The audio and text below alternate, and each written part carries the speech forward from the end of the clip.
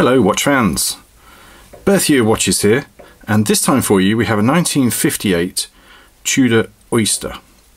Now this has a stainless steel case. It's the Oyster case with a Rolex crown because Rolex made the case. Rolex were the parent company and still are the parent company of Tudor.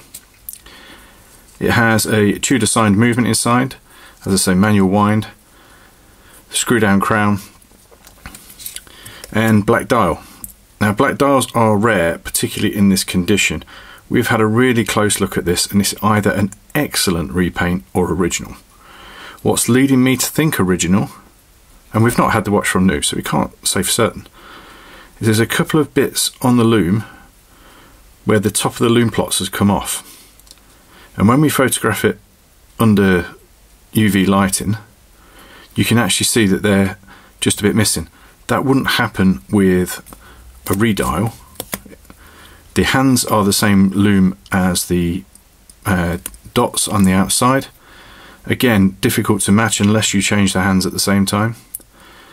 And the other thing, if this is an older redial but done really well, the Tudor watches weren't worth it.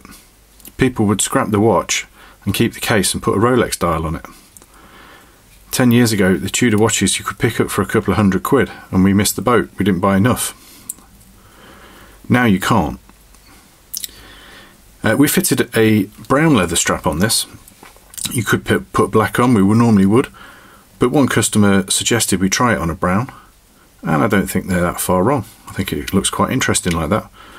But it could be worn with anything. It's 19mm lugs. And we don't have a Rolex buckle for it. You can pick up dubious ones on eBay, but we wouldn't do that.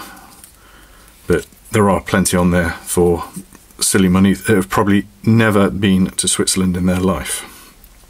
That's why we don't fit them. A very nice wearing watch. 34mm case and a black dial steel Tudor is a very desirable thing. You can see more on this watch if you click the link in the comments below or head straight to birthyearwatches.com, where we have over 500 watches in stock at any one time. Thanks for watching.